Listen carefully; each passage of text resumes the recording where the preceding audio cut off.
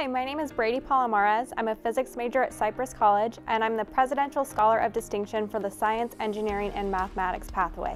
I always had a passion for math and science. I wasn't exactly sure, specifically what area until I actually came to college.